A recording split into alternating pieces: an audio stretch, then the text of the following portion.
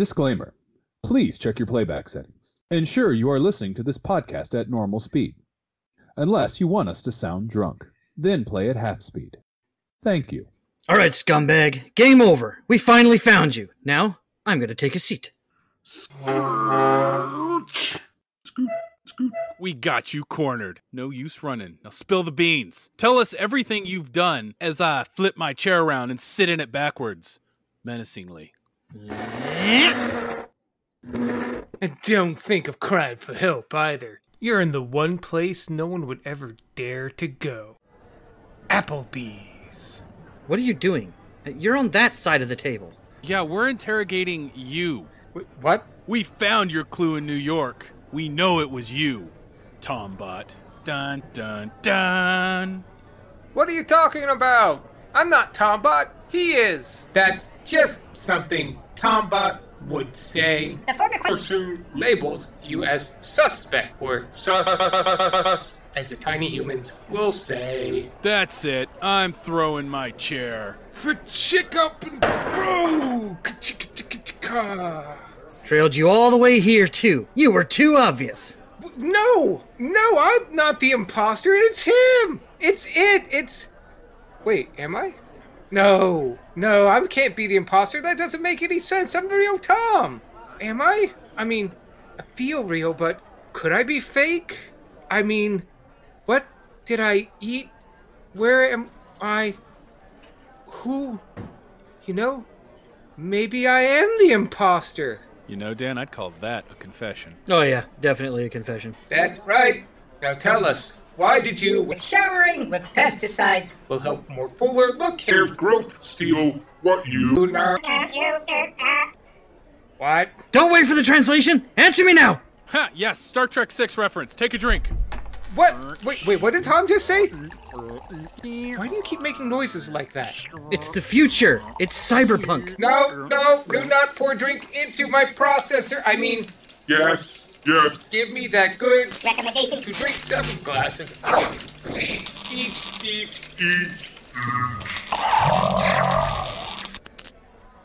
I think that's Tombot! And what makes you think that? Yeah, I can't wait to hear this. Well, for starters, it's a laptop. Oh my god! No! Josh, was Dad supposed to make the cyberpunk mouth Foley noises before his head exploded or after? Oh my god! What the shit? Holy moly, Dad was a replicant? Wait, replicants don't explode. This skit doesn't make any sense at all! Oh my god! They're dead! Their blood, their guts, it's everywhere! They painted the walls! It's disgusting! I'm covered! Yeah, let's watch a movie, guys.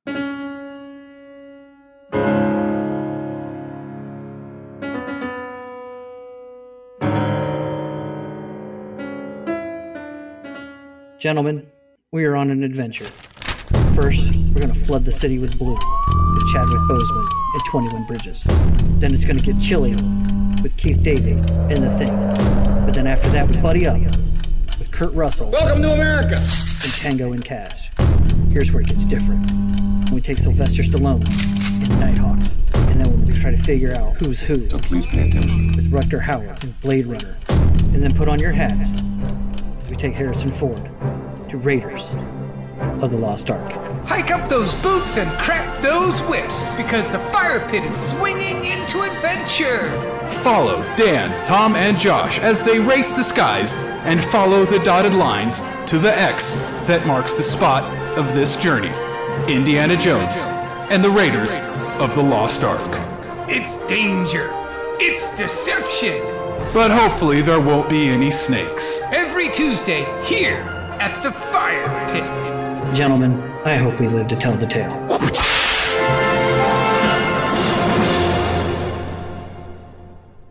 And good evening, bots and listeners, and welcome back to the Fire Pit. I'm Tom Rezzy Thompson, and we've got a crazy cyberpunk episode coming to you today. After foiling a terrorist plot, we're back in the Golden State for the setting of our next movie.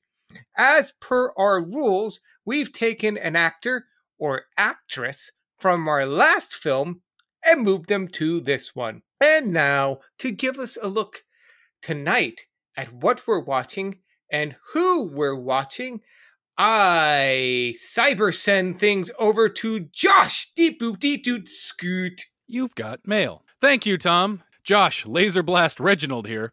And last week we followed Sylvester Stallone from a fun, action-packed buddy romp to the exact opposite in 1981's Nithix. Starring opposite Sly was Rutger Hauer, and he was playing in his first role in an American film. But let's be honest, it was his first role and a terrible role at that. Oh, he did a decent job. The movie sucked. But tonight, we follow Rutger Hauer to the film he's probably best known for, 1982's Blade Runner, C-film noir movie that started the cyberpunk genre. And to give us a bit of a rundown on the film and a spot of trivia, I'm going to go ahead and send an electronic mail message to my friend Dan. Yep. Bling. Thank you, Josh. Hello, everyone. Dan Silver Jazz Nigel here. And as mentioned tonight, we are watching Blade Runner, also starring Harrison Ford, Rutger Hauer, Sean Young, and Edward James Olmos. It had a release date of June 25th, 1982. So we're recording this episode just a couple days past its 39th birthday. It had a budget of $30 million and a box office return of $41.5 million. So it wasn't quite a success. It's definitely considered a classic movie now, but it was not a box office success. Josh will probably have more info on that here in a little bit. And we've also talked about that. This movie does share some similarities with other movies that we've had actually on this journey. But it has a Rotten Tomatoes score of 90% with an audience score of 91% and an IMDb of 8 out of 10. So hopefully we're in for a treat tonight. I've never seen this film, but I've always wanted to. So without going into too many more box office numbers, because that is Laser Blast's territory, I do have a little bit of trivia on the film. Kind of like Tango and Cash, this movie had some production drama. Ridley Scott is, at least at this point in his career, was kind of not difficult to work with, but very demanding. And Harrison Ford wanted to kill him multiple times. In fact, the production of this soured Harrison Ford so much that he refused to even talk about this film for a long time. He hated it.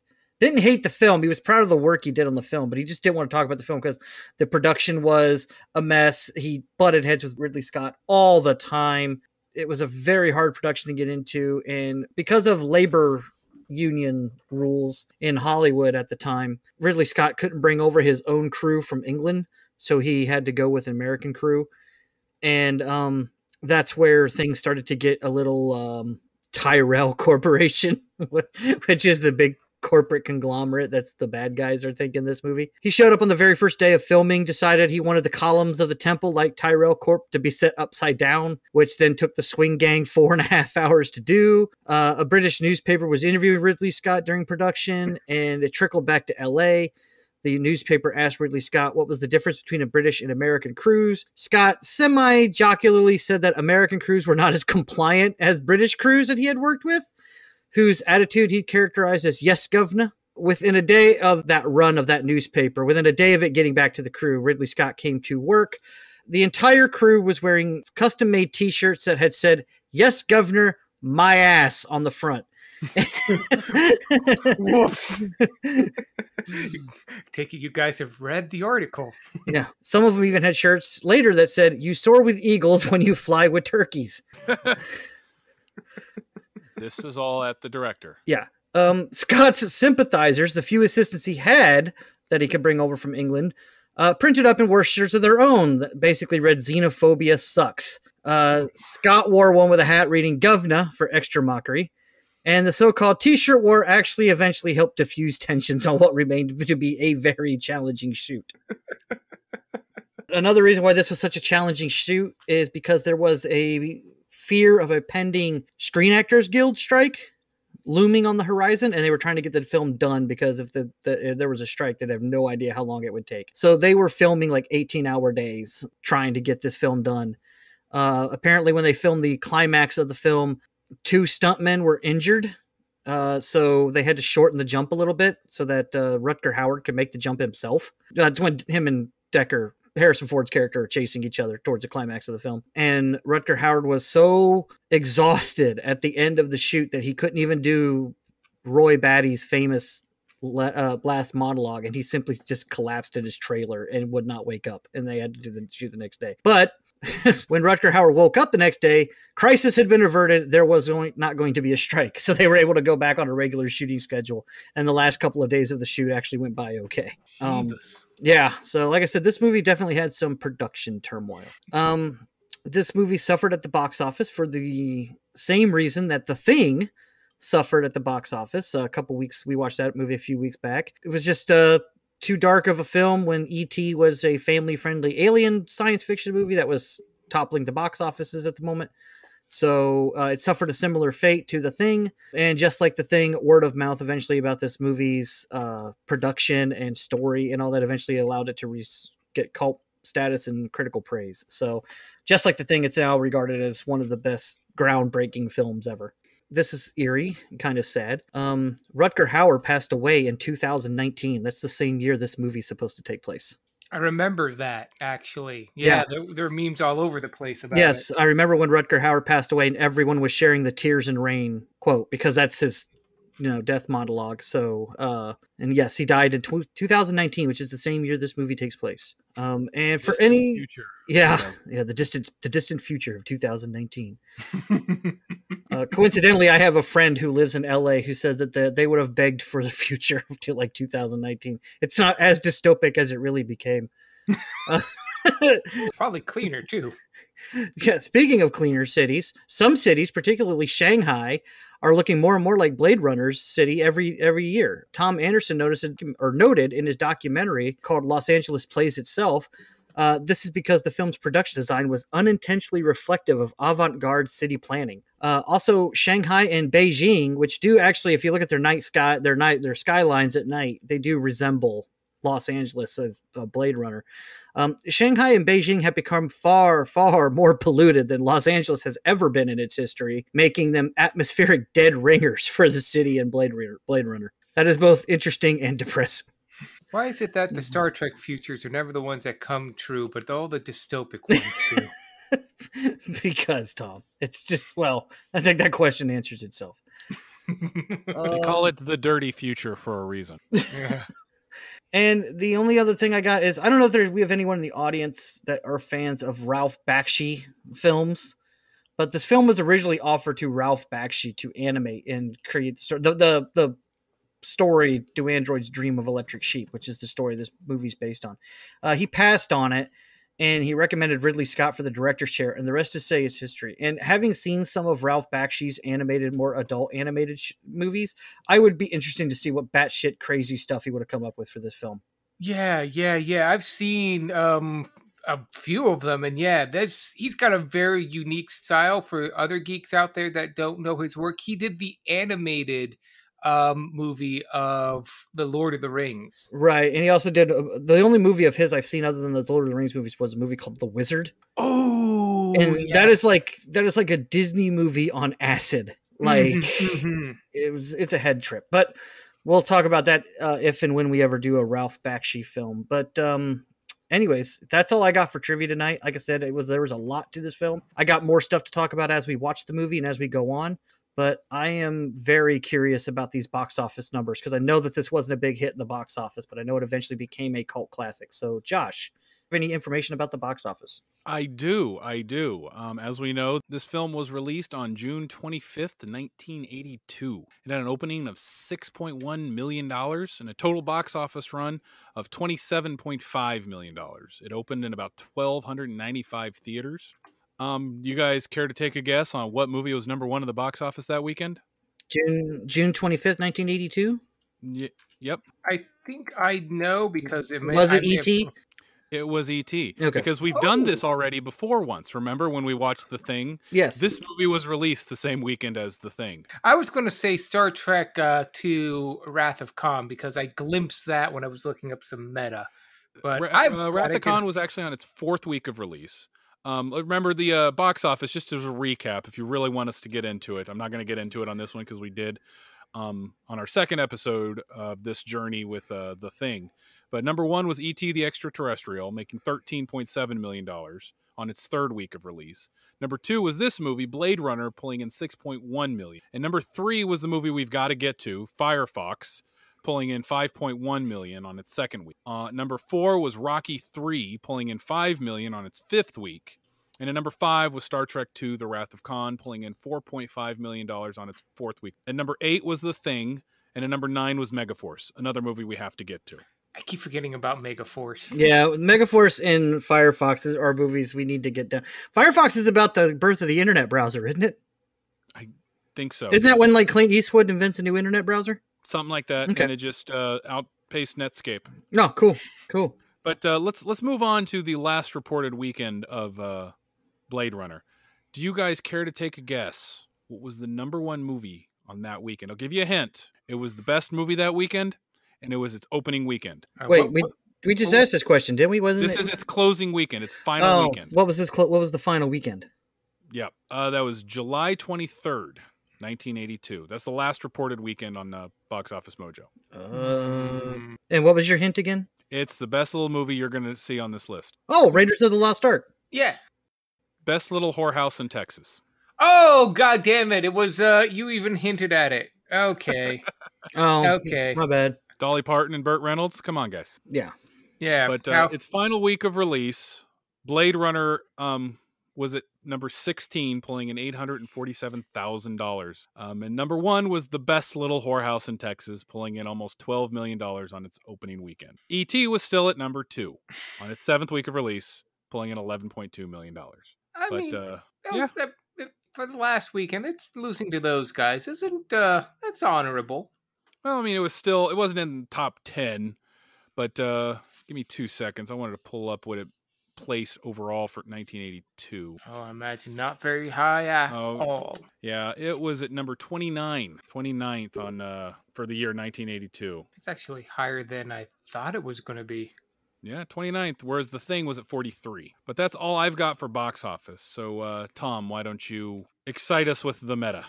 Oh, I always do. And this is a part of the podcast where you either fast forward or you just step away to do whatever you need to do. Blade Runner! Tagline: Man has made his match.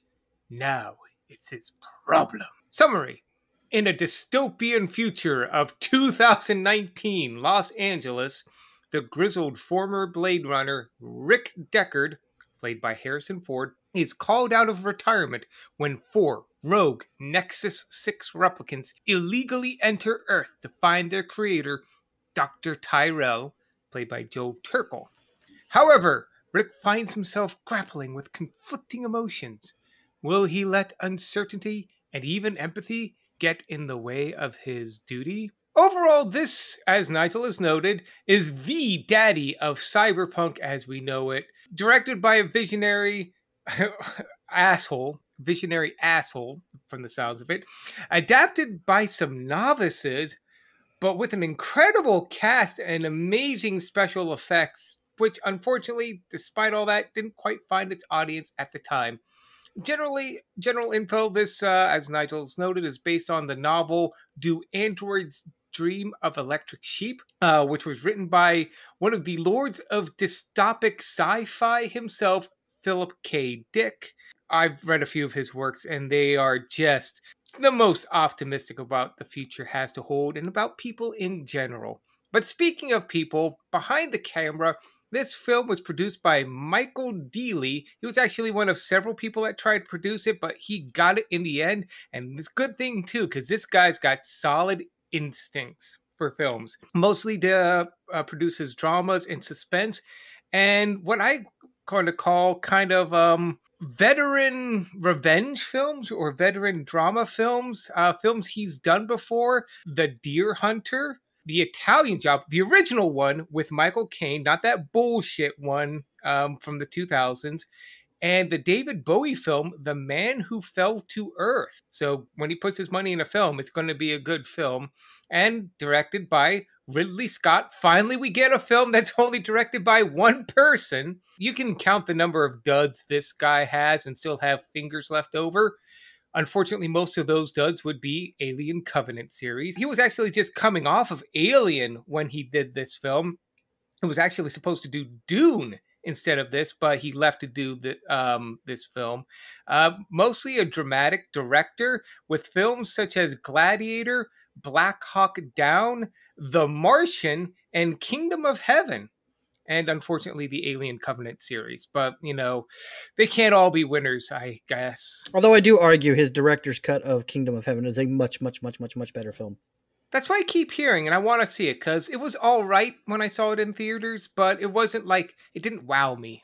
But, I guess Blade Runner has the same fate, but we'll find that out once we watch it. The writers of this film are a little disappointing. Well, not disappointing. We have another case of people who this is their first time writing. Hampton Fancher and David Peoples, both generally known for suspense and mystery. Some of them would go on to better things.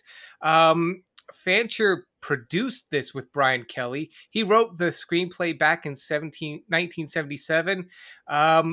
This was his first film, and he's only done Blade Runner stuff ever since.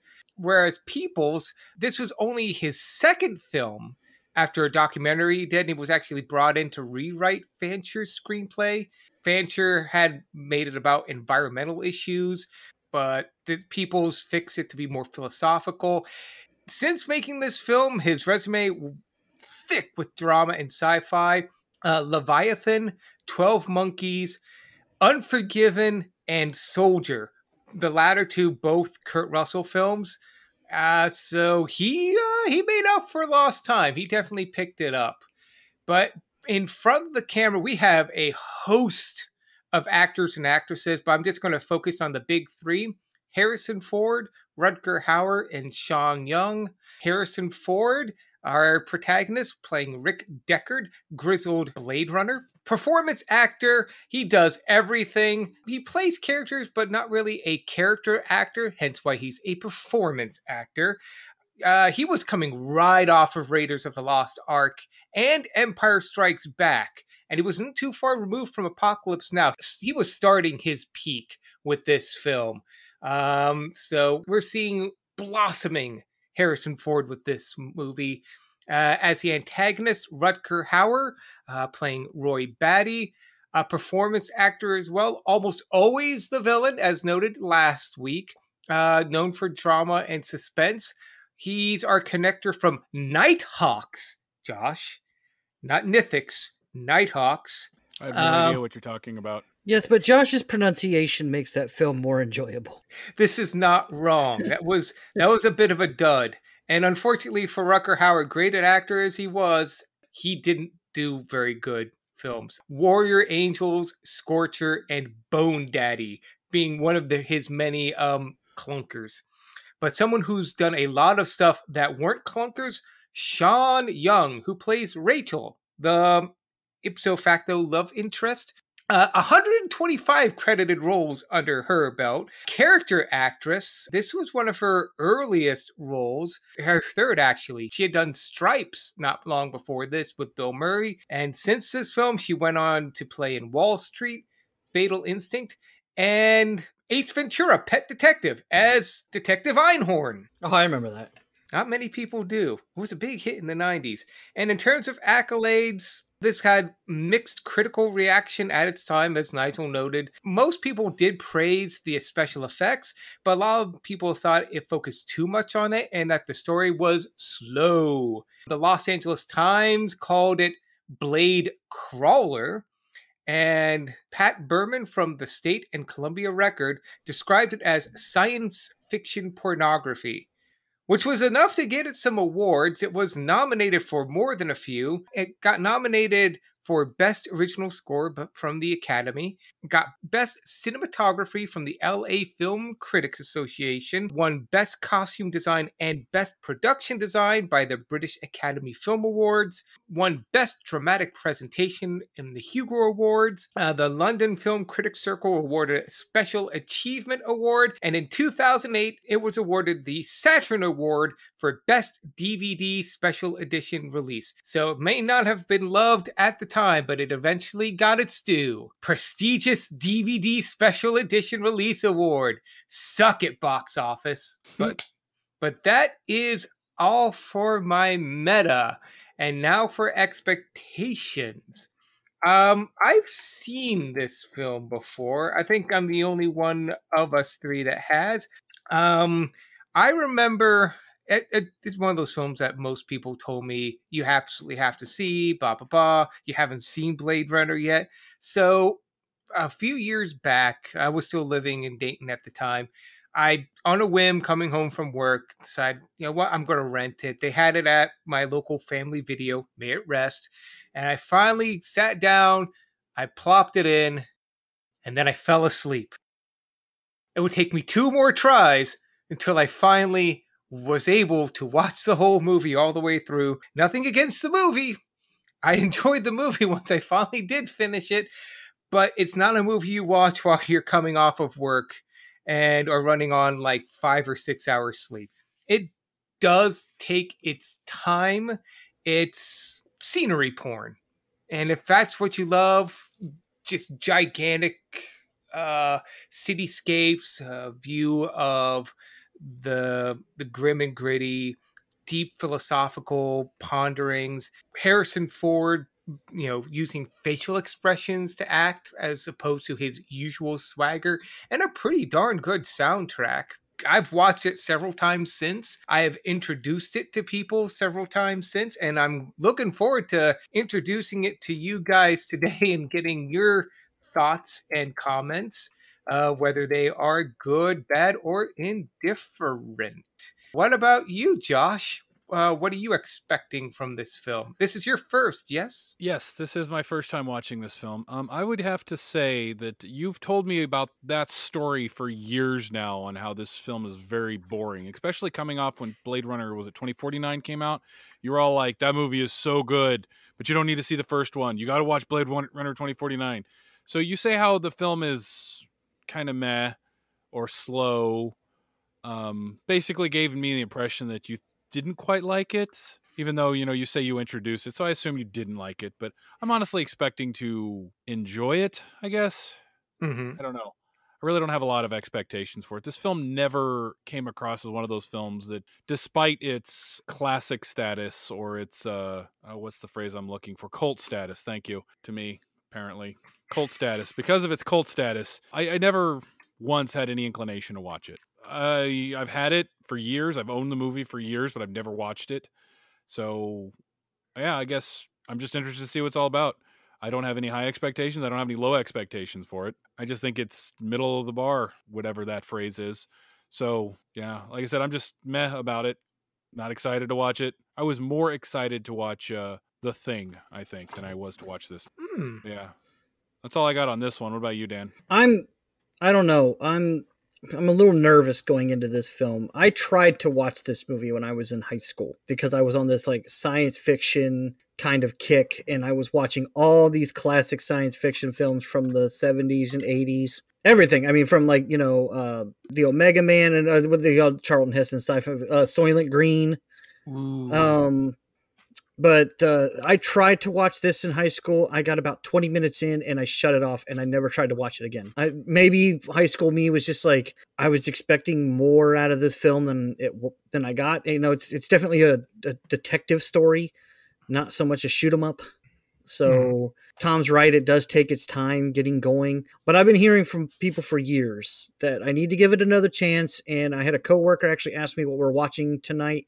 And when I said Blade Runner, the response out of his mouth was, "Oh, you should have made that a destination film." So, yeah. So I hear nothing but good things about this film, but having tried to watch it, however, that was 20 years ago. Yeah, 20 years ago, my tastes have changed a little bit, with the exception of Star Trek. So I'm just a little nervous. I think I'm going to like it, but I'm kind of glad I'm not trying to watch it on a night I got off of work. I have the night off tonight, so I'm kind of glad I'm not trying to watch this having to process everything at work. So, but I'm very nervous. I'm nervous that this is going to be one of those classics that everyone's going to look at me funny because I'm not going to like it. Like, you don't like Blade Runner? Every time you say something about a movie like that, people always look at you like you're the one with the problem. So, Blade Runner is one of those films where you either love it or you hate it, but there is indifference to it too. You can appreciate it for its, the practical stuff in there, the special effects. yeah, and I will say this. Honestly, outside of Alien Covenant and Prometheus, those are like the only two Ridley Scott films off the top of my head I can think of that I really don't like.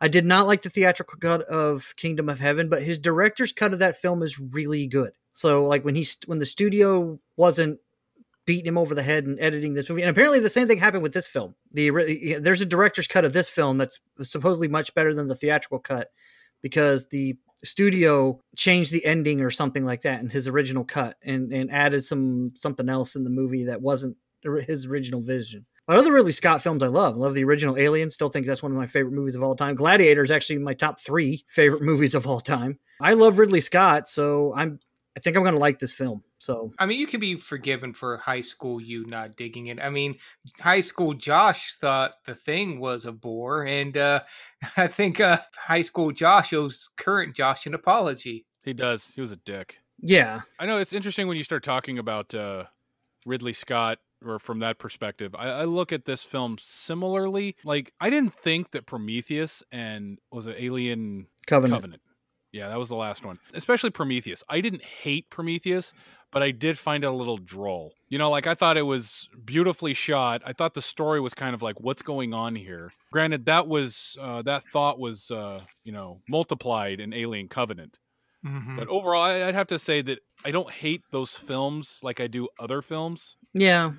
But The Martian was amazing. And having even read the book with that one, he did such a beautiful job with that movie. It was like reading the book didn't make the movie suck. It just enhanced. Yeah, and Ridley Scott's done a wide variety of genres in his directing career. He's not just stuck to one media or one particular type of genre. He hasn't just done science fiction or drama, or I think the only films he doesn't do are comedies. Like those are the only, maybe he's just not a funny guy. I don't know. So, but the only films he doesn't really do are comedies. But he's done science fiction. He's done thrillers. This movie is basically a film noir. Kingdom of Heaven was historical fiction. Same with Gladiator, historical fiction. So he's done a wide variety of different types of genres. And I've enjoyed every movie of his I've watched, with the exception of those two, Prometheus and Alien Covenant. And I've not seen Blade Runner 2049 to judge it. So... He also did the 2010 Robin Hood. Okay, I take that back. There's 3 Ridley Scott movies I don't like. I forgot about that movie. That movie is awful. Oh my God. I will agree with that. You can say we watched that movie. Say what you want about Robin Hood, Prince of Thieves. The come again, off again accent that Costner had. Who fought with who in the editing room. The fist fights on set, whatever. Alan Rickman upstaging Kevin Costner getting petty about it. Whatever you want to say about that film, I'll tell you one thing. Something happens in that movie. Yes. Whereas Robin Hood, you're 90 minutes into the film, and it's like, I go off on Star Trek 1 all the time. Star Trek 1 takes 90 minutes to get to the plot, and Ridley Scott's Robin Hood is definitely hold my beer. But for reference to our audience, tonight we are actually watching the Blade Runner Final Cut. Yes. So this is the Ridley Scott definitive version. Yes. So, one nice thing about tonight, though, Nigel, is instead, like, if we come out of this film not liking it, we'll at least get those looks like, you didn't like that film, rather than you haven't seen that film. Right, yeah, I can at least argue why I don't like it. And then people be like, you've got to watch that film. Like, okay, and then you never do. Yeah. But I guess that's what we thought about it, unless you guys have any other thoughts. Yeah, so thanks, Josh, for reminding me of Robin Hood, 2000. That was Tom. Do not bestow that oh my God shit on me. That was that wasn't me. That was Tom Bot. Oh, Jesus Christ. That movie's fucking awful. Holy shit. How do you have that cast and be that awful? Yes. Yeah, we're getting early Ridley Scott, thank God, because later Ridley Scott, what's happened, dude? But yeah, that's what we thought about it. I am curious what other people thought about it. Funny you should mention that, Josh, because I do have a few reviews here. So if you guys want to play a little quiz, we'll see who wins and who gets the honorable task of doing the next round of trivia. Or quizzing, I should say. I'm trying to find a way to rhyme quiz and honor, but go ahead, Nigel. What you got? Okay, so there's a theme to these reviews. And I'm going to see if you guys can guess the theme, but it's the standard format. IMDb reviews, 1 through 10. Anyone who gets the closest without going over gets the point. If you get it right on the money, then you get 2 points. Best of 5. So we will start with Josh. Good, because I'll give a chance for these idiots to stop blowing up fireworks in the background. It is that time of the year. No, Tom, that's the police. It's your neighborhood. Also that time of the year. All right, Josh, you ready? Fire away. All right. Not fireworks, but, questions. Okay. Pissed Off writes, who are these characters? What do they do? What is Harrison Ford's character? What makes him such a good Blade Runner? I do, however, like some things. The set design, the costumes, and super sexy Sean Young are definite pluses. Maybe I'm just not seeing something. I want to go low, but I think I'm going to go 6. I'm going to slice a pie and say 4. Josh is closest. That is a 7-star review. Nice. Damn it. Shit. I mean, nice. All right. Tom, you ready? Sock it to me. Okay. Story is illogical and extremely confusing. The movie does a very poor job of explaining things. Almost all the characters act really weird and over the top, and the fight scenes are ridiculous. This is from R. Skolek. I'm going to say this is a 7 as well. Can you say it one more time? The story is illogical and extremely confusing. The movie does a very poor job of explaining things. Almost all the characters act really weird and over the top, and the fight scenes are ridiculous. I'm going to go 4. What did you say, Tom? 7. Josh is closest. That is a 3-star review. Damn. Damn. Okay, Yay. I better not get shut out. Okay. All right, Josh, you ready? Yep. Okay. I suspect that not many people have actually read the book, which I must say is one of Philip K. Dick's easier-to-read stories. The translation to film often makes for a quite different experience, and it's not always a happy one. Let's go 5. Damn it, I was going to go with that one myself. I'm going to say 8. You said 5, Josh? Yep. Tom is closest. That is a 9-star review. Woo! I'm not getting shut out tonight. I might actually win this. You could come back. You can have the quiz next time. I'm going to make it extra spicy, too. All right. Okay, who's next? Tom? Yes. Tom, Okay. This is one of the worst movies ever made. I can't believe this movie has a cult following. I like just about any movie. I even get enjoyment from the straight-to-DVD American Pie movies and other B and C rated schlock. However, this movie is just awful. This is probably going to be a 10-star, but I'm going to say 1-star review. Like last time, you stole mine. I'm going to go 2. Tom, dead on, 1-star review. Yeah. Boom, baby. That's what I thought. I thought it was, Yeah. All right.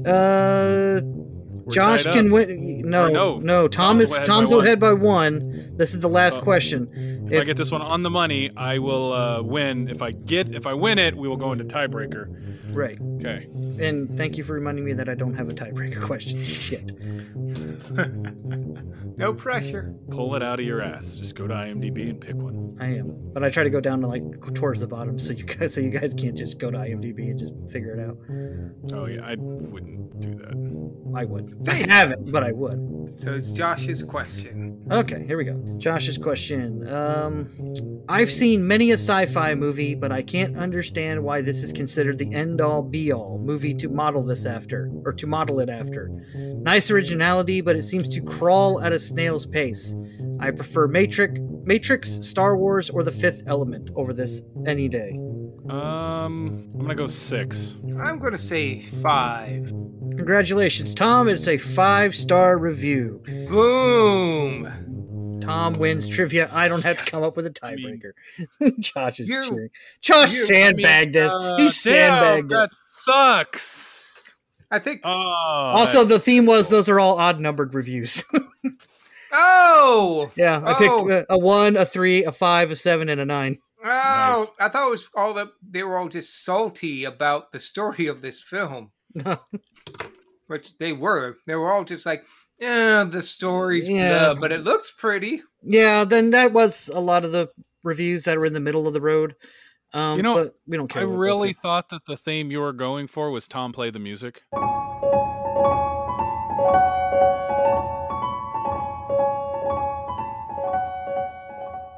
Close the door.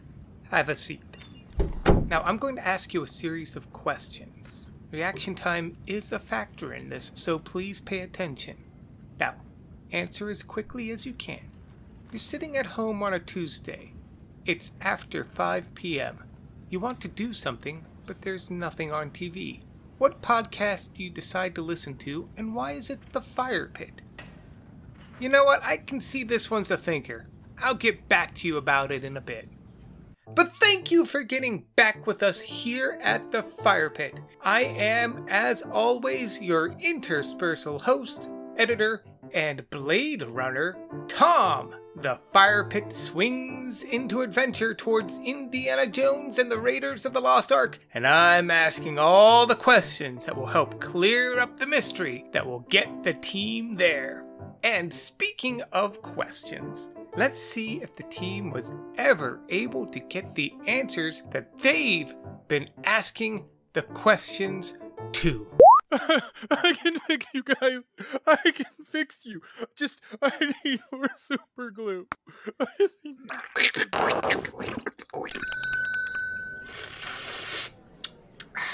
Whoa! What's going on here? Yeah, this place is a brain freeze. Wait. You guys are alive? Oh, no, do not hug me! You're covered in... ketchup? I'm covered in you guys. Gross. But salty. Well, we just went to get slushies and we were wondering where you went, but looks like you've got a thing going on here. Wait, you went to get slushies and you didn't get me one? Well, I mean, you weren't with us, and they had all these flavors. We didn't know which one you wanted. Do not listen to them. They are Replicants. What was that? Oh, that's Tom. It's Tombot! It's still alive? Wait, didn't we shut you down? I am not Tombot. All evidence asserts that you two are replic.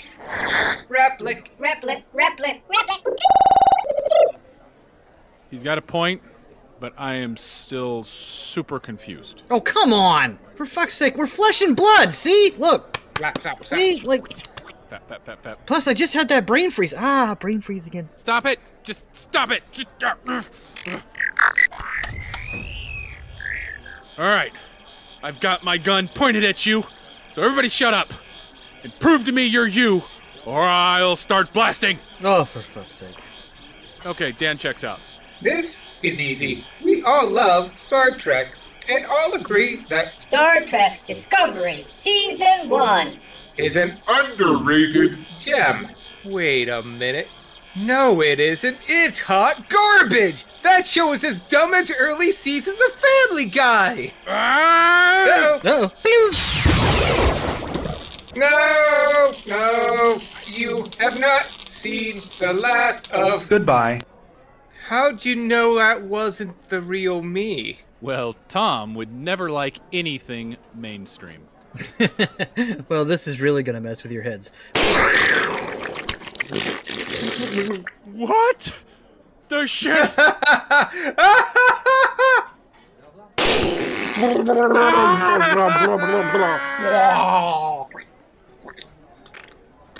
Squirt,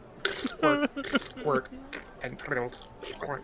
The Firepit would like to take a moment to encourage everyone listening to always tip your hosts and waitstaff. It's a thankless job with thankless pay, so be sure to give them your appreciation and, most of all, your patience. Because you don't know how much of their day has been spent cleaning up after dead replicants. Be generous and be kind. But if you want to be generous to this podcast with an ad commission, or if you want to give us some generous words of encouragement, Or if you have some generous recommendations for movies and journeys that we should try, then feel free to email us at curtaincallentertainmentinc@gmail.com. That's curtaincallentertainmentinc@gmail.com. Just be sure to put Firepit in the subject line, as well as the purpose of your email. Whether it's for an ad, a journey recommendation, some thoughts that you would like to share, or if you just want to test out that new email typing keyboard you just got, and send it our way. From there, we'll read it, send it to a Blade Runner to track, give it the Voight-Kampff test to make sure it's the real deal, and never respond. These things only have a 4-year lifespan, and we took a bit too long writing that reply. Sorry about that. But that email again is curtaincallentertainmentinc@gmail.com, capital C, capital C, capital E, capital I, @gmail.com. You know what, let's move on to the next question. Do you like pina coladas and getting caught in the rain? Are you not into health food, or... Oh, I seem to have grabbed my dating profile by mistake. Yeah, I'm gonna have to go back to the office to get the right test. I'll let you get back to the episode.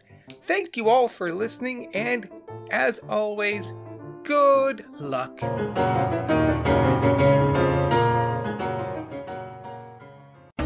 And now to check on the team to see how they're enjoying their movie. I will admit, I'm really digging the soundtrack. There is no soundtrack. Yes, that was the joke.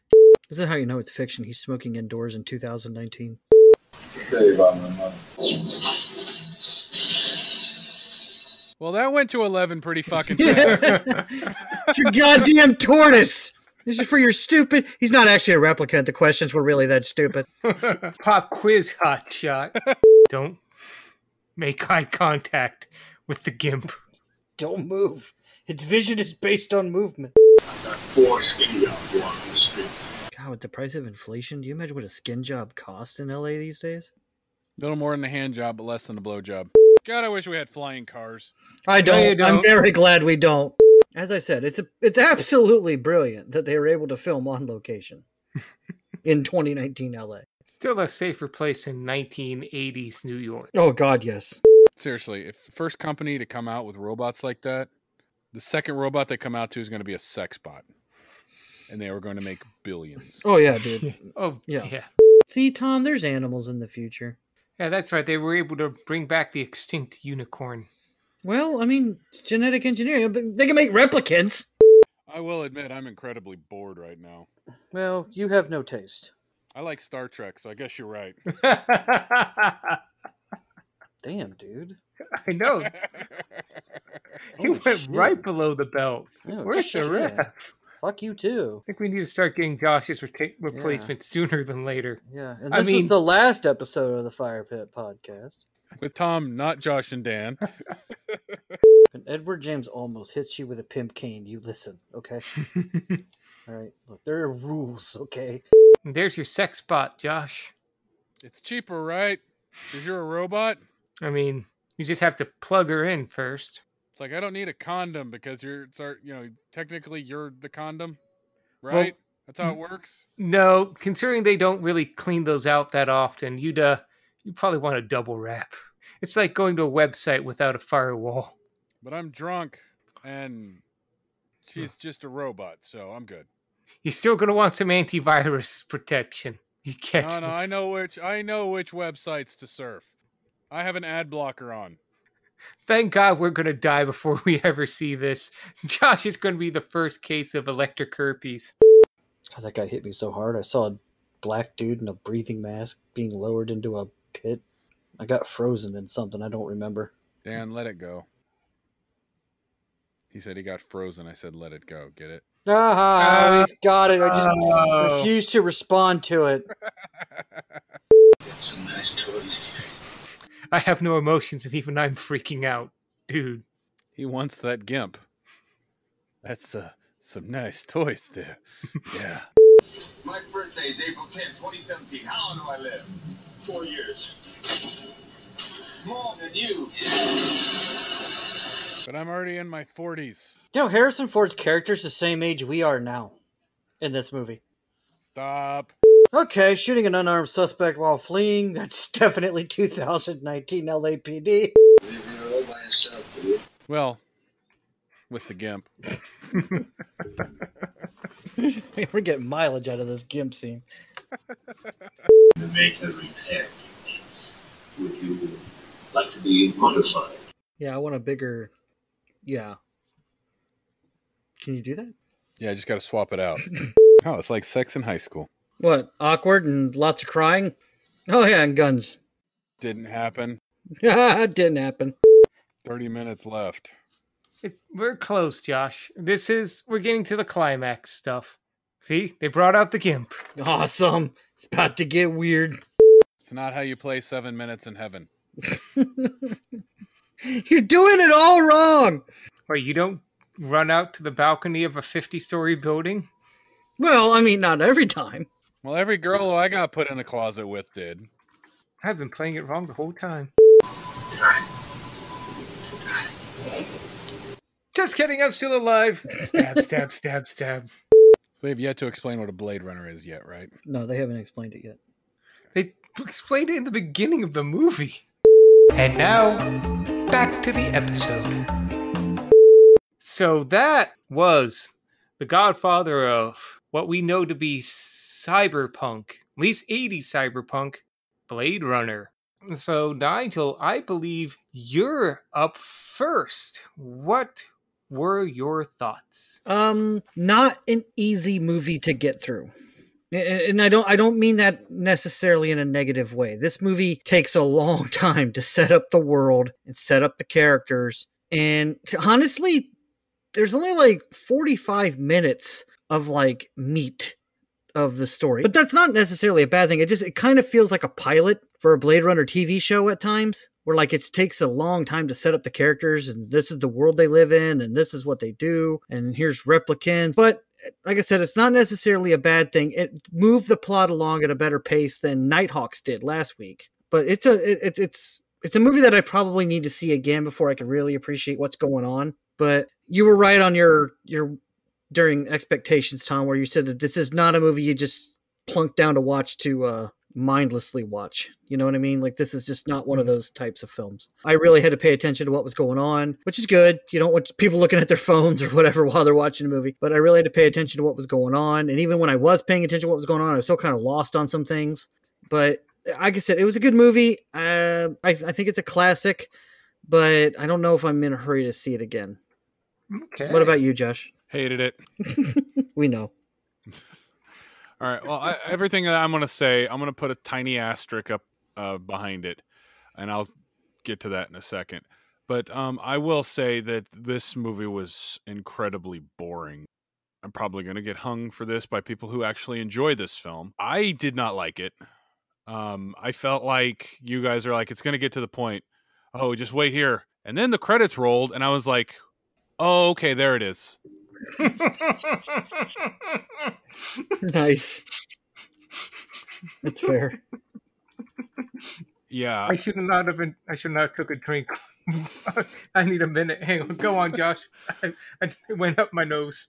But yeah, it's like, this movie tested my ADD hard, and I failed miserably. I probably spent a good portion of this film on my phone because I was just so tediously bored. The entire movie, it's like I would try to pay attention to certain aspects that seemed important, and then I found myself wavering towards my phone. I even put my phone outside of arm's length so I could try to pay attention, and then I found myself leaning over towards it. I'm like, oh, I didn't realize I was doing that. Kind of an unconscious reaction just to get my phone because it's what I do when I'm bored. The last 30 minutes, I think Tom was trying to hint at was supposed to be exciting. I paid attention, but I was not entertained, if that makes sense. So I'll get to the asterisk here in a split second, but upon first viewing, I did not like this movie. I don't see what the big deal is about. I've seen better older sci-fi. Yeah, I didn't like it. But the asterisk, I can understand why people like it. That's fair. Tom said that it's not a movie you want to watch after work, and I definitely am after work. I haven't been feeling the best these past couple of days, so that may be part of it. I do think that I may come back and watch this film. I will never go back and watch Nithix, but I probably will come back and see this one, because now that I've seen this one, I am curious to see Blade Runner 2049. Only because I've heard that it is a much better film. Because Tom, everything you've told me about this movie was about spot on. That it's incredibly boring, it's really slow paced, and I felt like it lived up exactly to the expectations you laid down. So now I'm curious to see 2049, just to see how it sets up with this one, so to speak. And then maybe in one of those situations where I'll watch that movie and they'll be like, okay, now I'm kind of curious about Blade Runner again. You know, it's like I didn't like it the first time. Maybe if I go back and I rewatch it and actually pay attention to it, I might enjoy it, or I might understand the story a little bit better. Because I'll be honest, by the end of the movie, I was just like, I didn't even know who characters were. Like I said, I spent most of the movie on my phone because I was that bored with the film. And I tried to pay attention. I tried. But I had no idea the relationships between the people. I had no idea the motivations behind most of them. So, yeah, I didn't like it, mostly because I didn't watch it because it was so boring. I can see that the movie has depth. I see that it has depth. It isn't shallow. But I'm not in a rush to watch this one again. But I honestly probably will see it at some point again in the future. But not tomorrow. That's for damn sure. Those are my thoughts. How about you, Tom? Well, I love that you covered your butt at the end there, Josh. Very well done. Just like, I see the value in this. People who are going to email us. I do. But like Night Talks, no, that was a terrible shit film. I'm never going to watch that one again. Yeah, that's my thing too. Like before Tom gets, well, you know what? I'm going to let Tom get his thoughts in, and I'll say something. Well, I'm not. My thoughts aren't going to be long. Really, I've seen this a couple dozen times, and anything I could say really has been said for the past 20 to 30 years by everyone on the internet. This is a piece of meat that has been picked apart and examined by every film major and would-be philosopher and futurologist and theologist. You know, all the symbolism you can pick out, the animal motifs, the music. So really, there's nothing I can say that will be new. The crux of it is, I remember the first time I saw this film, and your reactions and responses aren't too far off from my own. Josh, kudos to you. You made it through on the first try. You did much better than I did in the past. So, and you're running on sick and only a couple hours of sleep. Right there, I tip my hat to you. I think we can just really jump into the conversation part of this. I'm going to start by building on what you both have said. Nigel, you were talking about how it had this whole universe to it. I think that's why it's so inspired the cyberpunk genre like it did, because it offered such a world, a natural, living, breathing world that, you know, you had his case trying to find these replicants, but you'd have these pan shots of all these people living their lives and just a stacked city with all this architecture. Yeah. One thing I liked about the movie is it did look like a very, very, very lived-in universe.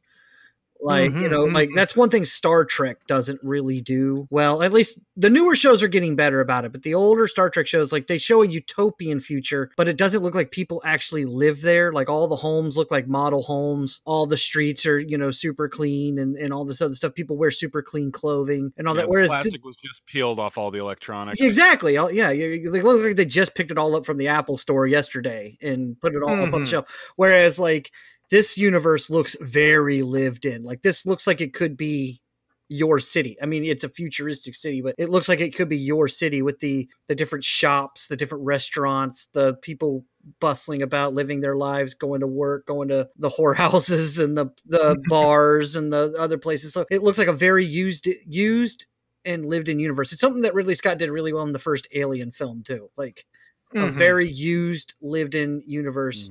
I think they call that the dirty future. Yeah, it's a stark contrast to what Star Trek would show. And Star Wars it shows that too. Star Wars was pretty good about showing a very lived-in, used future. But yeah. And that kind of lends itself to people coming up with characters and stories that could fit, if not in this universe itself, but in a similar universe. We have Tyrell like business guys and cops on the ground and just people making their way and living it. And Josh, this is why I think it also, for your end, why it kind of doesn't really excite you, or like, it's because it's really nothing you haven't seen done 100 times already. This was new for the 80s, but people since then have taken the things that made it so appealing and have like built on it, made it a little more, let's be honest, exciting, palatable to modern audiences, faster pace, more shooting, darker, grimmer, edgier, or just for the philosophical aspects, deeper even than this film goes. So for your side, you're watching this, I can see why it doesn't like grab you. Even Star Wars nowadays, it picks up a bit from this sort of genre. Oh yeah, here and I there. remember after Rogue One came out, I went and watched Rogue One in theaters, and then like the next day, I went and I watched A New Hope. Relative to Rogue One, A New Hope is incredibly slow, and that was just filmmaking in the 70s. I still acknowledge that it's a great film, but it is just slow, especially when put in a sequential order next to Rogue One, you know. So I don't judge either of you guys for your opinions. I love hearing your opinions. In fact, Josh, even your opinion where you're just like, not my cup of tea. Yeah, like I said, it was a decent film. I'm with Josh. I 100% would agree with Josh when he said I can see why people like this film, and I can definitely see why people like this film. I can really see why this is a very popular movie, especially with film enthusiasts, even more so than us, because this is an example of art. Film as art. I can see that. Yeah. And I don't want to say that to sound pretentious, I'm not saying that to sound like, because I call somebody a plebe. I thought it was pleb, whatever. But this is one of those films that a lot of people say, like, if someone doesn't like it, they look down on that person because, like, oh, well, you're just too dumb to understand it. No, I'm not dumb to understand it. I understood what was going on in the film. I'd like to watch it again to kind of understand it a little bit better.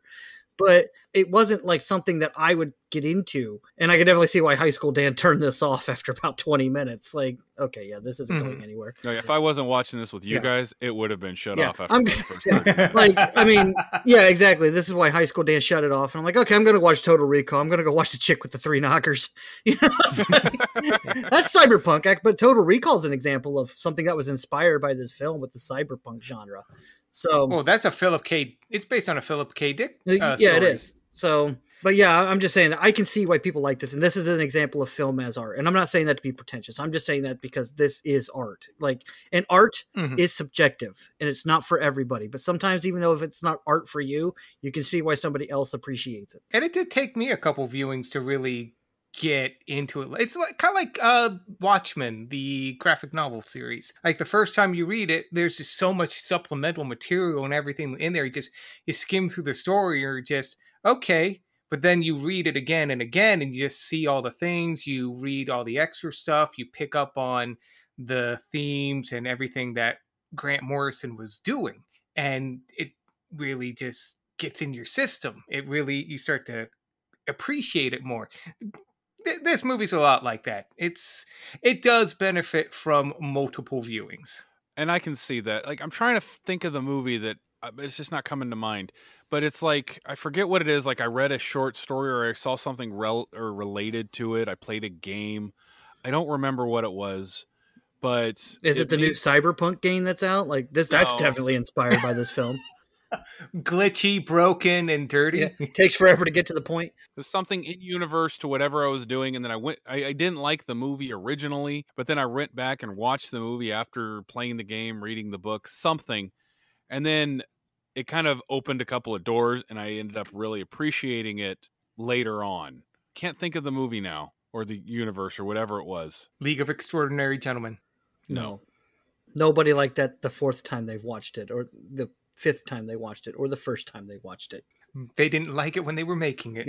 Yeah, but like I can see myself watching 2049 now that I've seen this one, because that seems to be a running trend with me. It's like, especially if a movie has a sequel, all the way back to our first Destination film when we watched Independence Day. I went back and I watched Independence Day Resurgence. And if we watch a movie like The Thing, I watched The Thing prequel when we finished that one. I can see myself picking up 2049 now that I have seen this one.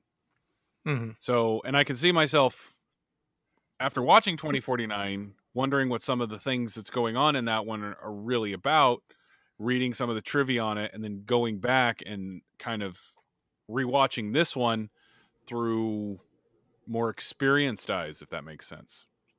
And I guess I should give a little warning. It's still 2049 is still a, let's call it a slow-paced film, but compared to this one, it definitely a little snappier. Well, I want to say my dad said he really enjoyed 2049 as well. I don't know if he has thoughts on Blade Runner, but I know he liked 2049. I think he liked 2040. I don't know if I'm crossing memories here, but I'll probably give that one a shot in the next few days. If I don't report back here, I'll report back on Discord, so keep an eye out for that. Let us know. Personally, I would hope you save it for when we watch it here, because I'm loving your thoughts, both of you, on the film and just what you're taking from it. So I'd love to hear initial thoughts after it happened when you see that film. But that's just me. See it at your leisure. Yeah. And well, I don't. It's one of those things. I don't know if we're going to be getting to it anytime soon. So it's likely going to. Well, it could happen sooner. It might more than likely going to happen. We can't go to it after Indiana Jones because it'd be a Harrison Ford. No, but I mean, it does have Harrison Ford and it does have Ryan Gosling in it. So I mean, it's definitely not. Yeah, this movie reminded me a lot of 2001: A Space Odyssey. Yeah. Yeah, ooh, yeah, like that's a good comparison. Well, I think it's slightly better than 2001, but oh my, it's got the best, most riveting 45 minutes of film ever. Is the last 45 minutes of 2001. Not ever, but I mean, some of the best, like, last act of a film I've ever seen in my life. Unfortunately, the first 2 acts are like, oh my God, something please happen. Yeah, 2001 is a very, very, very, very, very hard film to watch. Well, I get what you're talking about. And it's Nigel. it's another one too, where when you tell people either you've not seen it or you don't like it, they always try to pick it apart. Say, well, you just didn't understand it. No, I understood it. It was a boring film. It's like, yeah, but what about that scene where, he's trying to deactivate Hal and he blows him out of the airlock? Yeah, that's the last 30 minutes. Unfortunately, you got to get to the first 2 to get to it. Yeah. You have to evolve with the monkeys in real time. Yeah. Yeah, it's like Star Trek the Motion Pictures like that. The last half hour of that film's actually really good when they're going inside V'ger and they're talking to V'ger and doing all that stuff. Unfortunately, there's 2 hours before you even get to that part of fucking nothing happening. I'm not as harsh on this because this movie did kind of capture me relatively earlier than those 2 films did. But this movie, I thought the chase, that whole tense scene with Roy Batty was awesome. Of course, the tears and rain scene is classic and it's just amazing. But I had to get through 2 hours of the film before I got to that part. So yeah, the last 30 minutes is riveting. The 90 minutes preceding that was a little not so much. So, although I'm going to nitpick the Blade Runner a little bit.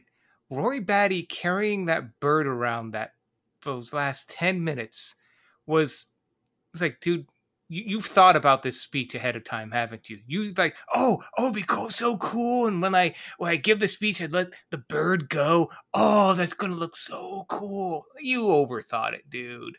Dude, I was wondering where the fuck the bird came from. Like, he popped his head out and he's running, like, because they don't show any picking up of the bird. And then, like, he just shows up and he's on the roof with the bird. And I'm like, where's the bird come from? What is this bird? Yeah, that's a little distracting upon later viewings. And a little distracting, too, on the first viewing. Like, where'd the fucking bird come from? Yeah, I mean, I didn't even think about that. All I was thinking about when I saw it was I remember reading when I was looking up trivia that Rutger Hauer had not ad-libbed that, but like added that to his character. Like that was just one of those things he thought his character would do. Why? I don't know. Didn't really explain it. And he's gone now, so I can't really ask him. But yeah, that would be one of those things to where, and heaven forbid me saying they would add any extra to this film, But It's already running at 2 hours and 10 minutes. But like him showing at least picking up the bird from inside and shoving it up his ass or something. Damn, Josh. Because that's literally where he pulled that bird out of, was his ass. I mean, maybe that's part of his. No, you're supposed to say you're not wrong. Well, you're not wrong. Maybe that was part of his replicant design. He was a warrior and also storage unit. And he made more offhand sex jokes than I did. Come on. Well, when you have a pigeon up your ass for 4 years... It was a dove. Wait. Yes. John Woo has words. John Woo saw this film. He's like, yes, but more of it. Twice as many in every movie. Yeah, twice as many. And let's have John Travolta and Nick Cage switch places. We'll take his face off. That film was excellent. We need to get to that film. We have got to get to Face Off at some point. Peak John Woo. Oh my God. Yes. We need to get to Face Off, and if we ever have a bad movie destination film, that needs to be one of them. I wouldn't consider Face Off to be a bad film. But, well, okay, it's a bad film. But it's a bad film, but it's fun. It's in that Tango and Cash entertaining bad films, yes. You know? But like, it's been years since I've seen that movie. But that would be such a fun destination bad film. Yeah. Because I do categorize that as a bad film. Like I would categorize Tango. Oh, yeah. Well, we do need to start coming up with some destinations for season 3, so maybe that's one we'll have to put on the table. But I think now that we're talking about movies that aren't Blade Runner, I think we've said all we can say about this film. So do you guys got any other thoughts? Nope. I think I'm about... Yeah, I'm out. All right, Tom, take it on out of here. I'd love to. And that's been tonight's show. As a reminder, you can find us on Spotify, iTunes, Amazon, or wherever fine podcasts are sold. Our regular episodes are Tuesdays at 6 p.m. Please like and subscribe on whatever medium you choose, as we really appreciate it, and it really helps us out. And while you're at it, tell people who are listening that you've recommended this to also review our podcast. Give that 5-star, that thumbs up, that smiley face, that pie on a windowsill. I don't know, whatever emote that says we're awesome. Do that. And that will help people see us better, who will then also be able to comment on the podcast and so on and so forth until that, we start making money on this. Or just, it comes back around. Either way, do your part. And if you want to continue the conversation after listening to our episodes, be sure to hit us up on Discord. It's a fun little social network type thing where we get to go in and chat about stuff. You can find a link on our episode's description at discord.me/firepit. Not only can you join in and have a conversation with us, you can join in and have a conversation with other listeners, get notifications of new shows. We like to talk about certain things, share clips and whatnot. It's a good time. So hop on in. We will see you then. I said way too many times when I said that. Go where your editor will make sure everyone hears each and every one of them. I appreciate that, Tom. Thank you. That's why he's the best editor. The best. And as a reminder, you can email us at curtaincallentertainmentinc@gmail.com. If you want to send us a long message, a short message, a happy message, a sad message, doesn't matter. We're not going to read any of them. Also, please like our page on Facebook. Follow us on Twitter at FirepitCCE. Both are linked in the episode's description as well at firepit.podbean.com. And I'll just correct you a little bit, Dan. We will read your emails. We're just never going to respond. That sexy voiced man in the interspersal segment will let you know about that. But from my end, I'd like to shout out the 2 bits of things that are able to help make this podcast possible. Zencastr being number 1. Zencastr is the online tool which we utilize to record this podcast. It's like Skype, only it works and has not yet caused us to lose an entire episode. Unlike Skype, it allows you the ability to record separately, which makes editing so much easier, and it's free. You can pay for the full version if you want, but you don't have to. And considering they're not paying us to plug them like this, we're not going to insist on it either. So if you want to record a podcast or just want to talk to friends, Zencastr has not yet let us down, and I doubt it will you. But if you do want to host a podcast, Podbean.com is where we host currently. Podbean.com is home to Critical Role and many other podcasts out there. We are quite proud that they are letting us host ours there as well. It's got various tiers, which you can choose and pay. I think they do have a free one if you just have a basic podcast with a few friends and family members. But if you want bigger podcasts, longer, even video stuff, they've got that for you too. Give it a try. And speaking of trying, I'd like to shout out at least 2 Facebook followers who have tried us out, Lyle and Ken. Lyle and Ken are 2 of the many hundreds and growing Facebook followers who come to the page if only to see what we're doing, see the links, see the comments, or actively listen to us. So to you 2 and the many others out there who have joined and are joining, thank you for helping to keep the fire pits burning. And I would like to shout out the 2 people who brought me into this world, my parents, my mother and my father, and my dad, often quoted as saying, I brought you into this world, I can take you out. Thanks, Dad. But I'm only shouting them out because there's like, it's been a while since you shouted us out. So I'm shouting you guys out now. And I can't wait to hear you tell me about my shout out. It's going to be awesome. I love you guys. Shitting on the movie and shitting on his parents. Wow. Yeah, wow. Grumpy Josh is kind of amazing when you really come I back love and my think about parents. it. They're fantastic peoples. And shout out to Tim. I am actually sick. We were supposed to talk yesterday, and I was not up to it. I feel like garbage still. Even worse now that I've seen Blade Runner. And I see the merits, but fuck this film, Josh. Quoted. Put that on the box. Right in Best Buy. Colorized, 2021.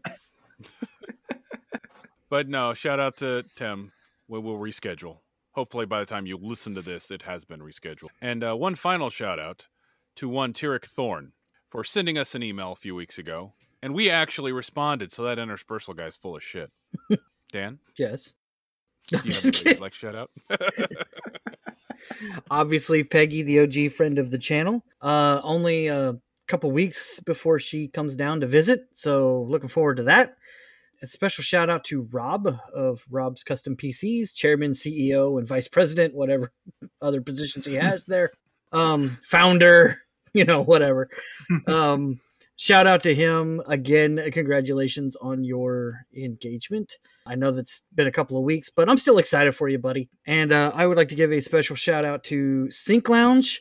This podcast is really possible because of Sync Lounge. It makes it so that we can all watch the same version of the movie at the same time. We don't have to timestamp things. We don't have to fiddle with Netflix accounts or Hulu accounts. So it just makes this podcast, it makes us all being able to watch the same movie at the same time really easy. We can pause it and play it and rewind it and do all kinds of things, and it's just, this podcast is really possible because of Sync Lounge. So special shout out to Sync Lounge for helping make the Fire Pit possible. Fantastic. And this has been our blast into the future, the dark, grim future of 2019. But I think we're going to be swinging a little more into the past next film, aren't we, team? On episode 69. Nice. Yes, be sure to join us next week as we reach our 3rd destination of season 2. Wow. We've already reached our 3rd destination of season 2. That's kind of amazing. We're halfway through season 2. Yeah, and our 9th journey since we've started this podcast. Yeah. So that's exciting. I'm exciting. Or I'm not. You are exciting, Dan. You are very exciting. I'm an exciting guy. But I'm really excited because next week we are going to one of my favorite movies of all time, Raiders of the Lost Ark. And it's going to be a hell of a destination. We've got some big adventures planned for next week. So please be sure to join us. But until then, I've been Tom. I've been Josh. And I've been Dan. Thanks for listening. This has been a production of Curtain Call Entertainment, LLC. Good luck out there.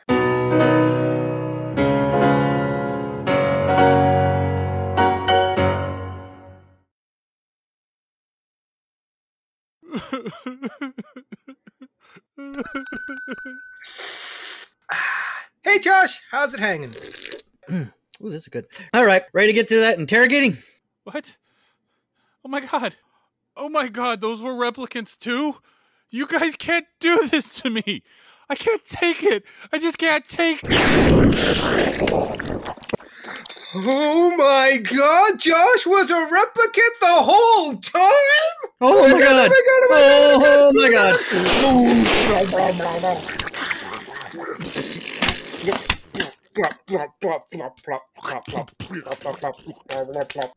Meanwhile, Did those guys over there just explode too?